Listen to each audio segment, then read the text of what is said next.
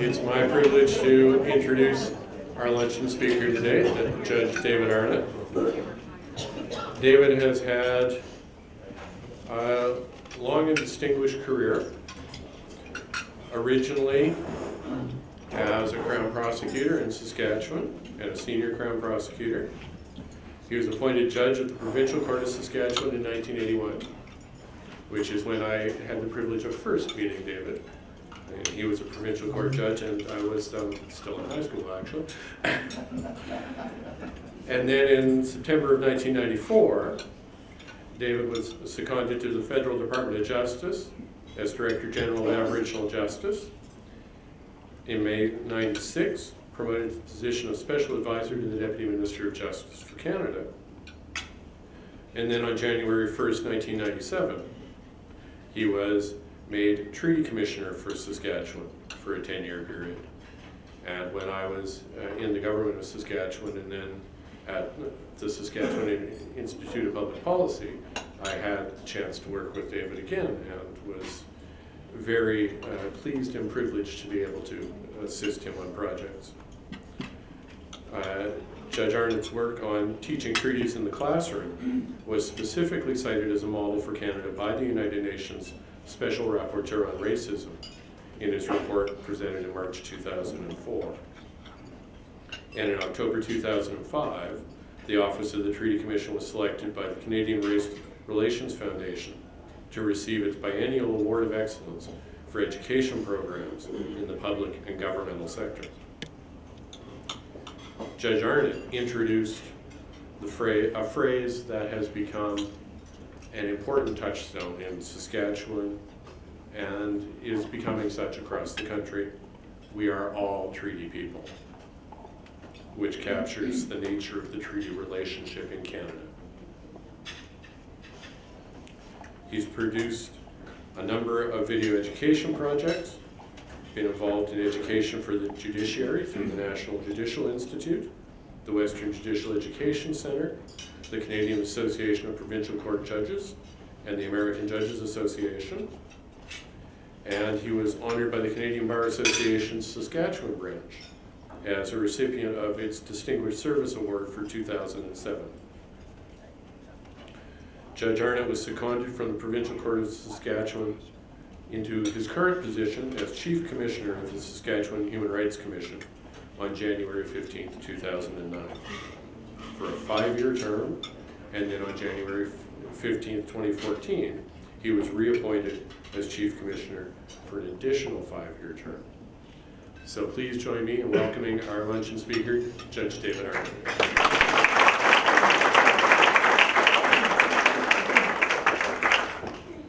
Well, thank you very much, Ian, for that kind introduction. I really appreciate that. I'm very honored to be here, and I want to first thank the elders for their prayers of welcome this morning and yesterday as well.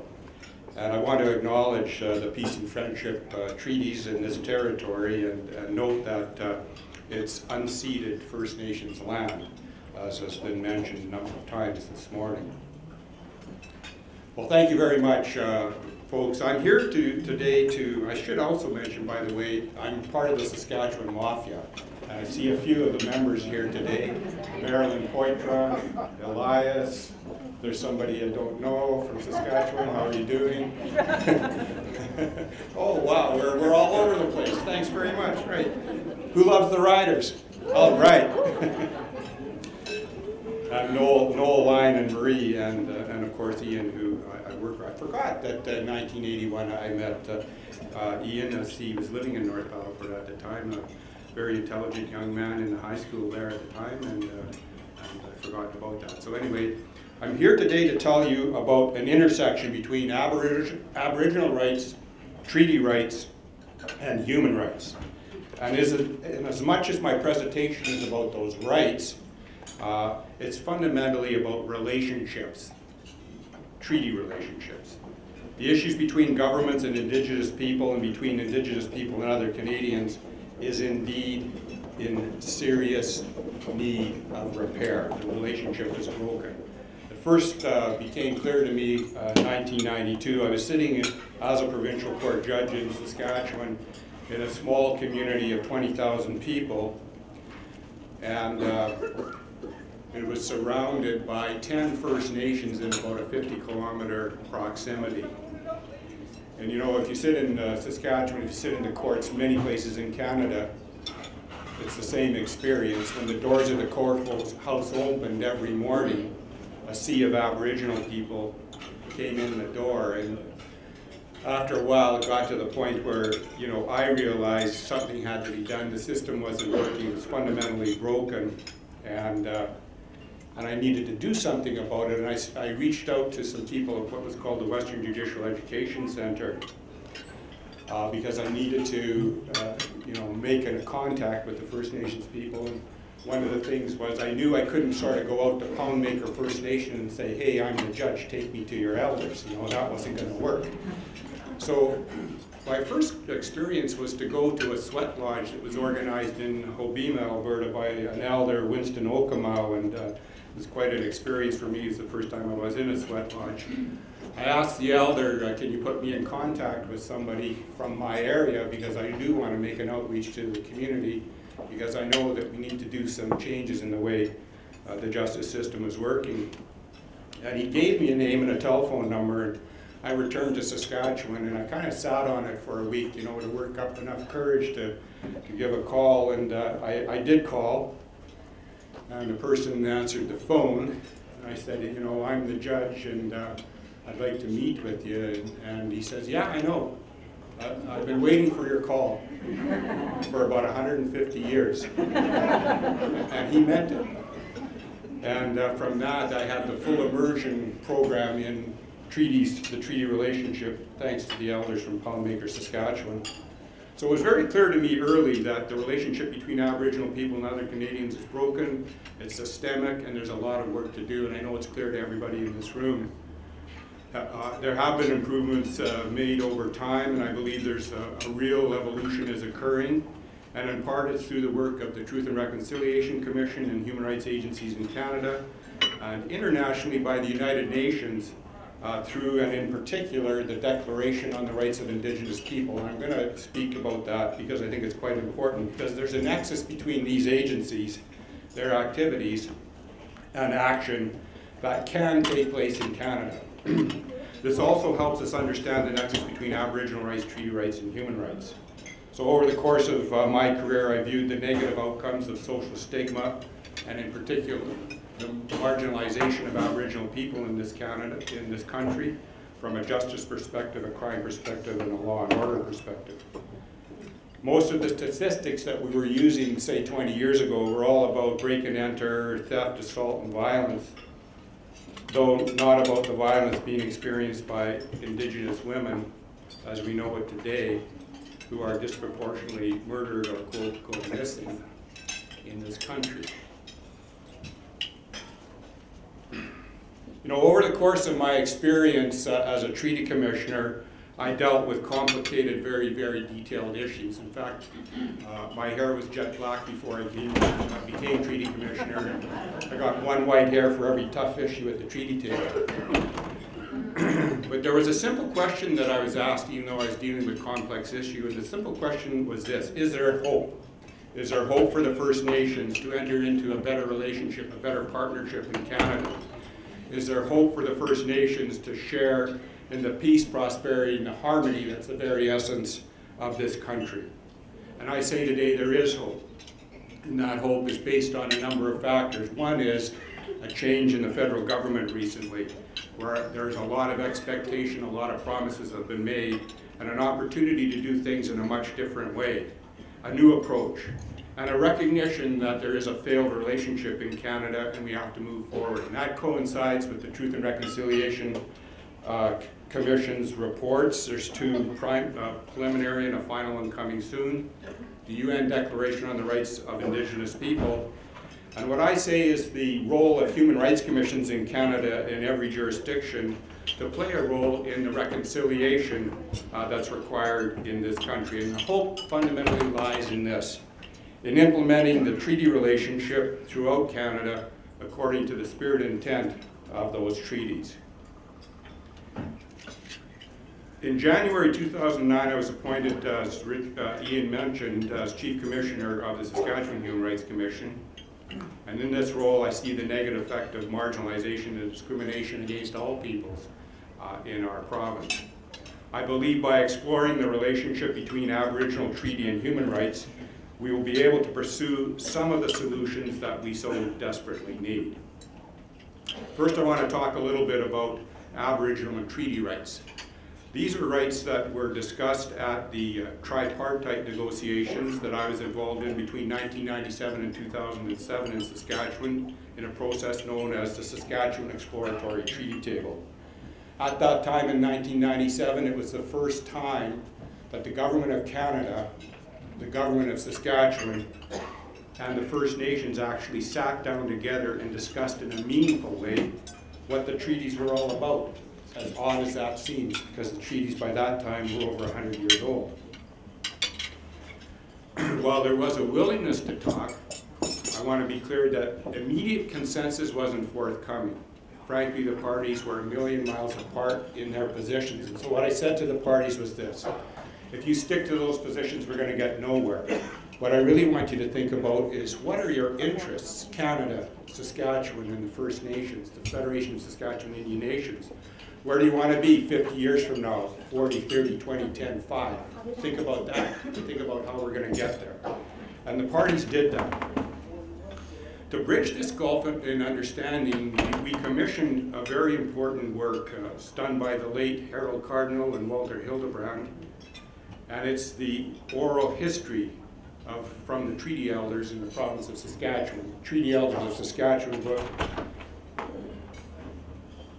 That contains the principles of treaty making from the First Nations perspective. It also contains the Cree creation story, which I was told was the first time it was ever shared with the non-Aboriginal world.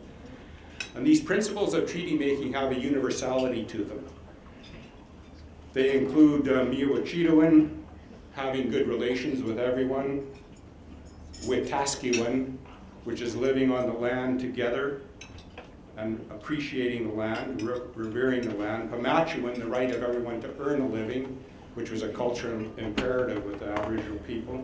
And Takwewin, the duty to speak the truth. These are principles that are really compelling, and this book is a must-read for everybody, and it has, I think, it can be translated to all jurisdictions because those principles are universal. The second component of the research was a book, this one, Bounty and Benevolence, done by Jim Miller at the University of Saskatchewan, Arthur Ray, and Frank Tuff. And we asked those authors to look at the treaties. This is the first time the treaties were told from a historic point of view, specifically to Saskatchewan. Look at the right of self-government, build a forward-looking relationship, discuss the honor of the Crown. What that book pointed out was that the First Nations people expected a relationship that they had known about would continue, and the relationship primarily was with the Hudson's Bay Company. And it can be argued that that was a relationship of mutual benefit and mutual respect. And that was the expectation. It didn't turn out that way for obvious reasons. Using those pieces of research, then Saskatchewan, the Federation of Saskatchewan Indian Nations, and the Government of Canada came together to produce a statement of common interest, and that's the Statement of Treaty Issues. And the Statement of Treaty Issues outlines 7 top priorities, and they were education, child welfare, health, shelter, treaty annuities, justice, hunting, fishing, trapping, and gathering, and lands and resources. And in order to do that, they had to work collaboratively. And they came to 16 common understandings. That's the Government of Canada, the Federation of Saskatchewan Indian Nations, the Government of Saskatchewan. 16 common understandings that underlie the treaty relationship. Very important, and again, it has applicability everywhere in Canada, in my opinion. They were the guiding principles that would govern interactions. And those common understandings, in fact, were used to inform the creation of the Kelowna Accord in 2005. The purpose of the treaty table in Saskatchewan was to try to define the meaning of the treaties in a contemporary context.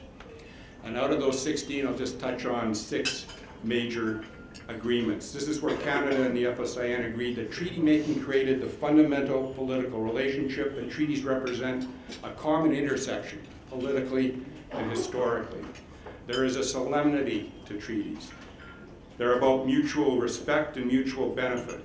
The honor of the Crown and the honor of the First Nations is at stake in every relationship.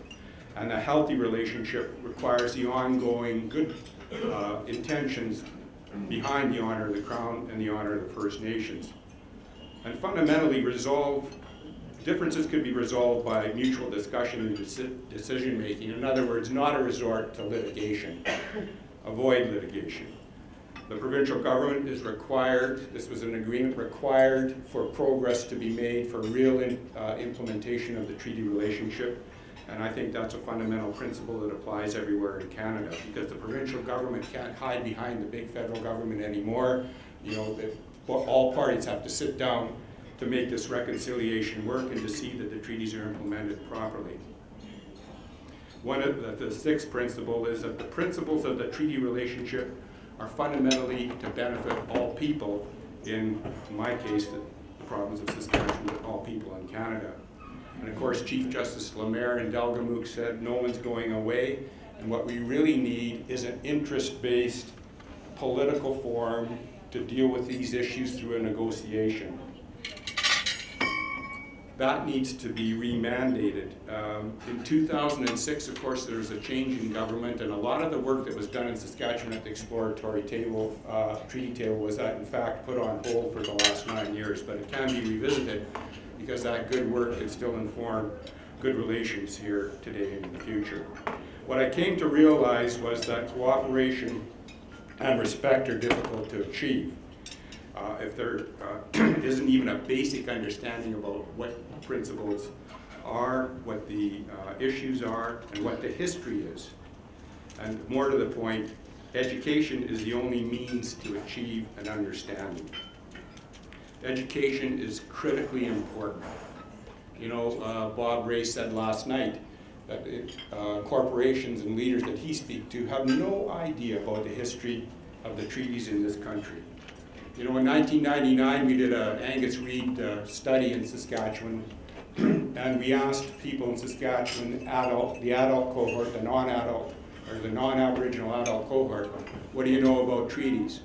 78% of those people said, well, you know, we really don't know too much about treaties, which I've got an issue with. But 68% of the people said, you know, we think if we knew more about treaties and the treaty relationship, the relationship between ourselves and the First Nations people would improve. And that was a heartening statistic. Now, for my own sort of anecdotal interaction with the people in Saskatchewan, it was more like 99% of the people didn't know anything about treaties. But I also noticed about 100% of the people had an opinion, and they were free to voice it, whether it was informed or not. So that non-understanding in the larger non-Aboriginal cohort creates a paralysis with policymakers.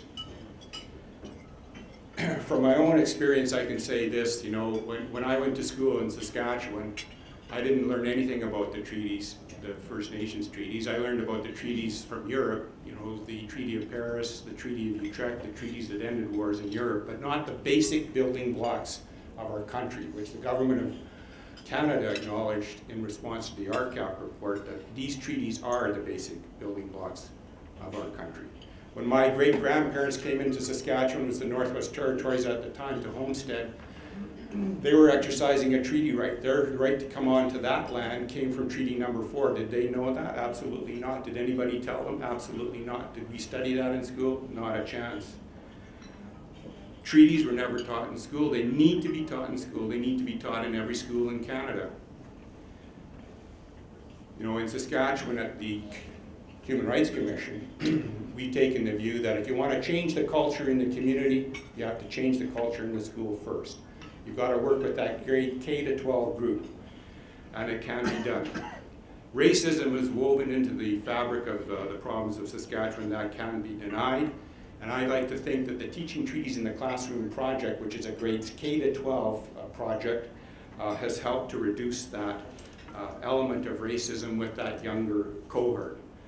K to 12 materials are involved in education in Saskatchewan, and they talk about treaties and the treaty relationship significantly. I see that work as fundamentally an anti-racism education kit for the most part. But, you know, we didn't craft it that way. We crafted it so that all students in Saskatchewan could understand, and we can see changes. Changes, you know, are moving very, very quickly. I was sharing with Dave the other day this idea that recently at the public school division in Saskatoon, which is the largest school division in Saskatchewan, one of the people that works at my office went to a parents' night, and it was at one of the local schools. And before it started, there was acknowledgement that they were in the heart of Treaty 6 territory. There was a smudge ceremony and an honor song. So those are starting to work their way into the culture of Saskatchewan, and it's moving very well. And as Ian mentioned, in 2004, the Special Rapporteur on Racism came to Canada, saw that, and said it's a model for all of Canada, and I believe that's the case. And I know that in Manitoba, Jamie Wilson's commission is doing great work on exactly that issue. In 2008, the government of Saskatchewan, which is the Saskatchewan Party, a conservative party, made teaching treaties in the classroom mandatory in every grade in every school in Saskatchewan, and we're now starting to see the effects of that. So that history then talks about the basic details of our shared history, including some of the actions that don't reflect very well in our country. When I was treaty commissioner, I had to really start from scratch. There's such a sea of non-understanding about treaties. And we had to explain ideas like the treaties, the Royal Proclamation, and the Indian Act, and how it affected people.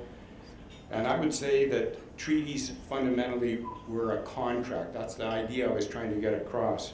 Of course, from the First Nations point of view, they were basically a covenant, what we would consider, a non-Aboriginal person would consider an Old Testament covenant. And that was explained to us by a number of the elders, because they said that the treaties were made between three parties, the Crown, the First Nations, and the Creator.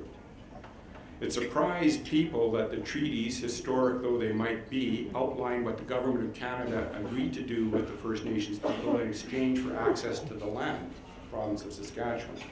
What many people didn't understand, and people still don't understand, is that treaties are designed to benefit everyone in the province, and especially including the First Nations people. We're all treaty people. That's a phrase that came to us from one of the treaty elders, the late Elma Kaitwahat, and we were able to amplify that, and it's heartening to see these words being used in other places. It's starting to enter into the lexicon in Canada, and it's very important because that phrase really captures, you know, the fundamentals of that treaty relationship, that we are all treaty people and there's rights and obligations on both sides. And the non-Aboriginal people have to come up to the mark when it comes to their responsibilities in the treaty relationship. I'm going to digress here for just a second. I'm going to talk about why treaties were made, and I know in this room most people know the answers to these questions, but I'm just going to touch on it very quickly then and just say that in 1763, after the peace and friendship treaties here, when King George III granted the Royal Proclamation, he established the guidelines for peaceful expansion of territory in British North America. He was also altering the history of Canada, because that actually comes into the British constitutional law. And it was that model that was followed in Sir John A. Macdonald's national policy when they started to do the number of treaties that are in Western Canada.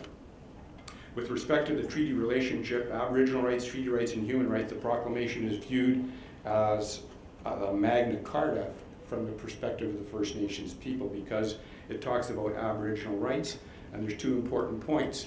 One, it protected First Nations land, and two, it recognized Aboriginal peoples as nations. I'm going to talk a little bit more, just a little bit later, about the UN Declaration on the Rights of Indigenous People, but I argue that those two matters in that declaration is sufficiently broad and accommodating to be of real assistance to the Indigenous people of Canada, and for that matter, all Canadians, because it refers to those two principal points in that Royal Proclamation. But I want to touch on one of the more darker elements of Canadian history, and I'd say this: the fundamental problem in Canada is that the treaty relationship did not find its rightful place in the Canadian state. but rather the good intentions of the original treaty parties, and were replaced by the paternalistic policies inherent in the Indian Act regime. An assimilation policy that failed the First Nations and failed Canadians. It was very clear in the Treaty 4 negotiations in Fort Capel in 1874 that the First Nations were negotiating for integration, economic integration into with the newcomers. They weren't negotiating assimilation. That's what they got. Some people don't know that Duncan Campbell Scott in 1929 was the equivalent of the Deputy Minister of Indian Affairs, and he said to parliamentarians in 1929, don't worry, we're not going to have an Indian problem in 50 years. How is that? We're not going to have any Indians. How are you going to do that? The assimilation policy. That was his answer. It's actually shocking. And most people would be shocked to know that, but that's exactly what happened. Others will know that by a set of social indices, Canada is measured as a G7 country every year on a set of social indices that really brings us to, number 6 or 5, and we're really high in that set of social indices as the best place in the world to live. If you factor out 638 First Nations in Canada, measure them against the same set of social indices, they came out 83rd, just ahead of Mauritius, in other words, mired in third world poverty. By any objective standard, that is Canada's national shame. Those aren't my words, they're the words of former Prime Minister Paul Martin, and he's absolutely right. And that is again highlighted in the Truth and Reconciliation Commission's report about the cultural genocide, and it should mobilize Canadians now to implement the treaty relationship, rebuild the relationship between Aboriginal peoples in this country, and make this country work for everyone. Ironically, of course, the Indian Act took away rights from First Nations that the newcomers were embracing. The best one in the Saskatchewan context is the freedom of religion, because many people came to Saskatchewan from other places where they couldn't practice their religion. Once the Indian Act applied, of course, First Nations spirituality was outlawed. As I say, most Canadians would be shocked, appalled, and ashamed if they knew what their government did to the First Nations people in this country, the Indigenous people. Fundamentally, they don't know. And the reason they don't know is this isn't taught in the classrooms of Canada. I'll just touch on a couple of things just in case you don't know, but here's one of them. The prohibition against spiritual practices. I mentioned people were imprisoned, First Nations chiefs, some of the most revered chiefs were imprisoned for trying to practice their own spirituality and traditional religion. The permit system forced First Nations people to obtain consent to buy or sell any agricultural produce, livestock implements, and unfortunately the record is very clear, much corruption. Many of the profits were kept by corrupt Indian agents and farm instructors. The best book on that is Lost Harvest by Sarah Carter. It's very clear. The pass system. First Nations couldn't leave the reserve without a pass, to say so of the Indian agent. Senator John Tatusis created the Federation of Saskatchewan Indian Nations by surreptitiously going from reserve to reserve and meeting with people to organize. And in fact, he was arrested from time to time by the RCMP and sent back to Poundmaker, but of course he was successful. But ultimately, that success was tried to be impeded by Indian agents who didn't want First Nations people organizing in any way. The right to counsel, not until legal counsel, not until 1951, the right to vote 1960. And has been fully acknowledged only this year, the introduction of residential schools and the abuse inherent in that system and the intergenerational dysfunction that it spawned continues to affect all Canadians, most significantly, of course, Indigenous Canadians, to this very day. So the Truth and Reconciliation Report makes a very clear statement, and this is one thing I want to amplify here, because I want policymakers, leaders, and government officials to know that the Truth and Reconciliation Report makes a clear statement about the UN Declaration as being the way forward. So I recommend that UN Declaration now, because I think there's an opportunity to use it as a benchmark and move forward in the Canadian state. I'll sum up my comments on the benefits of the political process at the tripartite negotiations in Saskatchewan, because I think it had the potential to play a profound role in uncovering some of the real factors affecting the lived experiences of Indigenous people.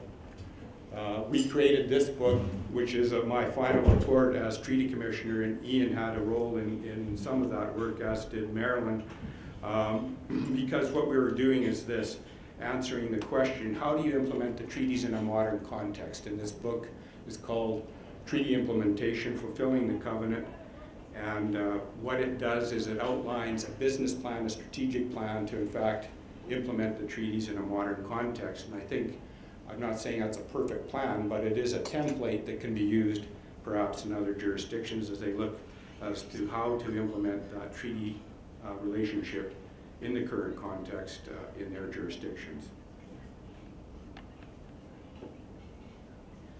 This process has been adopted in Manitoba, and I know Jamie's going to speak about this tomorrow through the Manitoba Treaty Relations Commission, because I know in Manitoba they're similarly working diligently to improve the treaty relationship and the respect between First Nations people and other Canadians. Respect is fundamentally at the core, and it's that lack of respect that hinders a proper implementation on a nation-to-nation basis of the treaty relationship.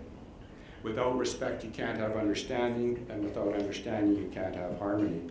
In my opinion, one of the fundamental truths uncovered by the Truth and Reconciliation Commission is that Canada is at a crossroad.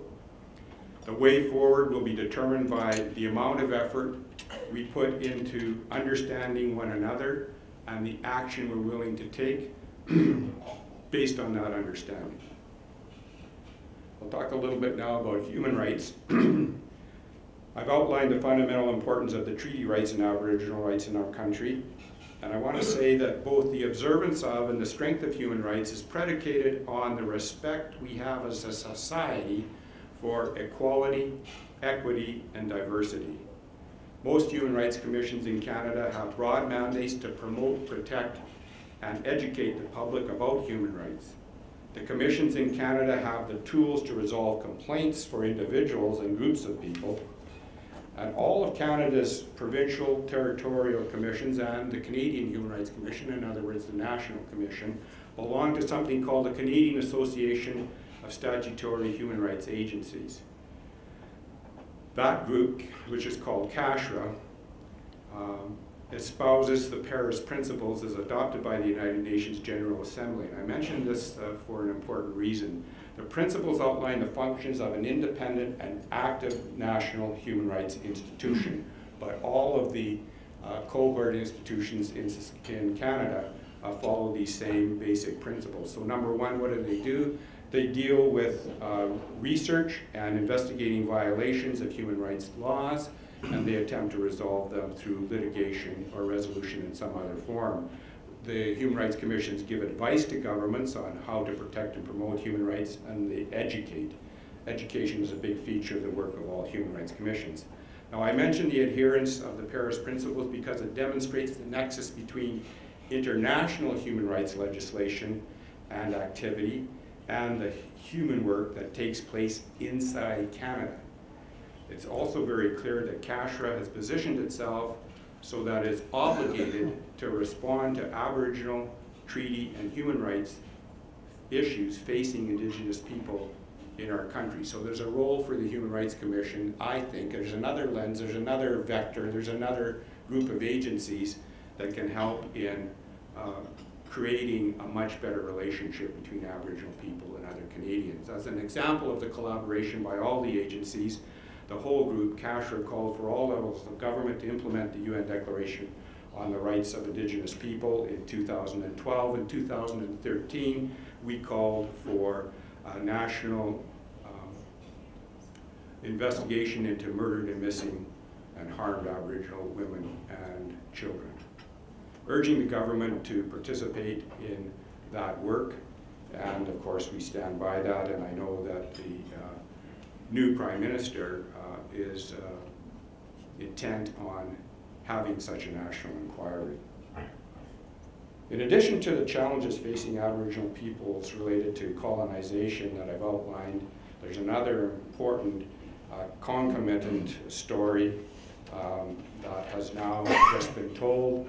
The story is actually the story of thousands and thousands of Indigenous people, and it's a story that's finally and explicitly been outlined in the Truth and Reconciliation Commission's reports. That story is about intergenerational mistreatment of Aboriginal children and their families, and we all know that many Aboriginal communities struggle because of this mistreatment. The Truth and Reconciliation Commission's final report will be a stunning catalog of hurt. As I mentioned earlier, the UN Declaration on the Rights of Indigenous People, sometimes referred to by the acronym UNDRIP, is becoming more and more important, I believe, to a resolution of these issues in the Canadian context. As evidenced in the Truth and Reconciliation Commission's report, the call to action, the 94 calls to action, the UN Declaration was mentioned 24 times. So I commend that document to all leaders that want to help in resolving the issues we have in Canada. It's an international document, but it's one that's very important.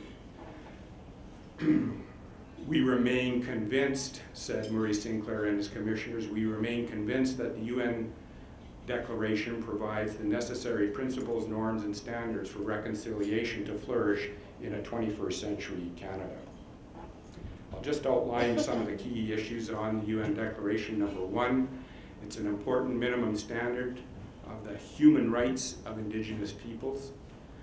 The UN Declaration is used to interpret laws and policies by courts, tribunals, and in other legal documents. It consists of many norms that are in fact already contained in the treaties, conventions, and covenants. For instance, the honor of the Crown. It is the result of decades of negotiation about states and Indigenous peoples and stands to serve as a mechanism to rectify historic wrongs committed by states. The UN Declaration is seen by many as a call to action to establish with Indigenous peoples a human rights record that we can be proud of in this country.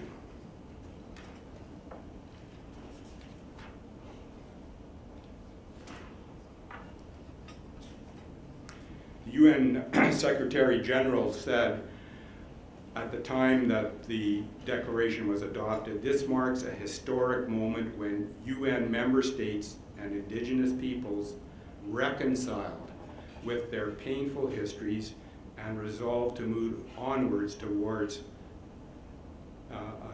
together in a path of human rights, justice, and development for all. So you can see the clear linkages.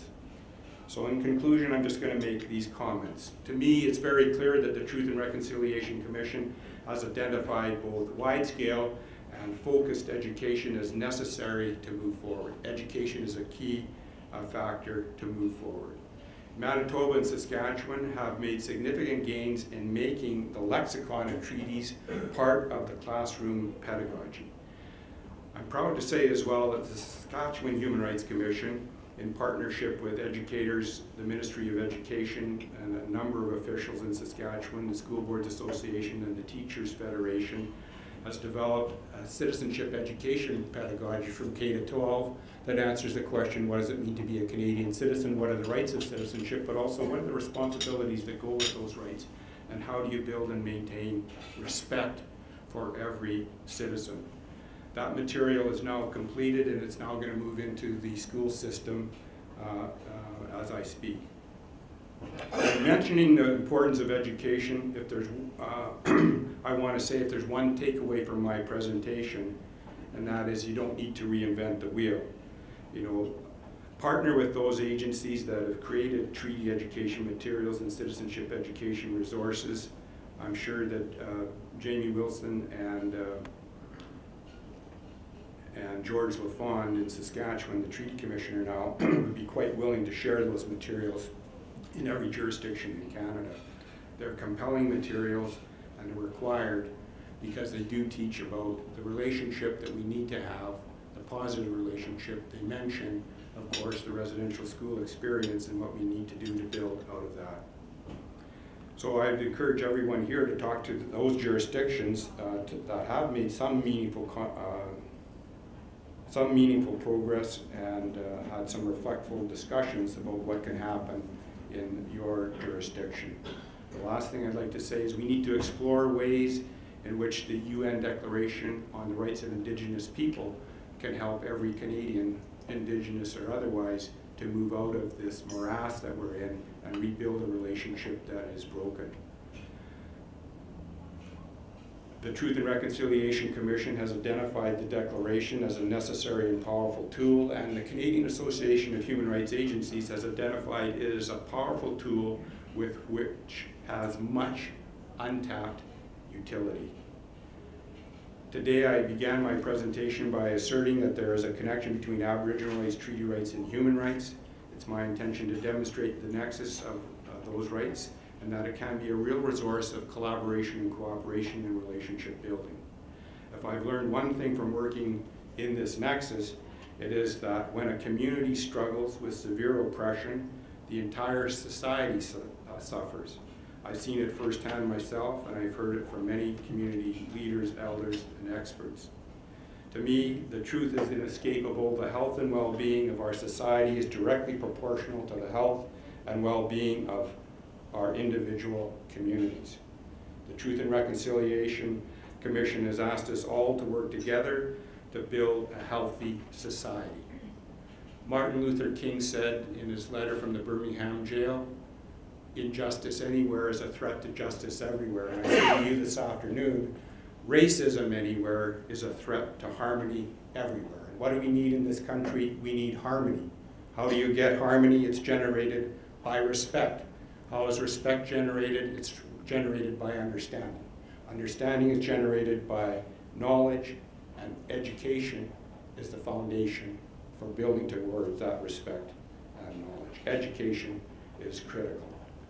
As the president of the Canadian Association of Statutory Human Rights Agencies, I would ask you work with the tools you have in the areas of your influence to talk to the human rights commissions in your jurisdiction and see what can be done to help build a more healthy Canadian society. At the start of my presentation, I asked the question, is there hope? Hope for a better partnership, hope for a better relationship between First Nations and other Canadians, hope that the First Nations share in the peace, prosperity, and the harmony that's the very essence of this country, and hope that the treaty relationship takes its rightful place in the Canadian state. That's a distillation of my hope. And fundamentally, the hope I speak of is right here in this room with us right now, because that hope I have is ultimately in your hands and in your hearts. Thank you very much.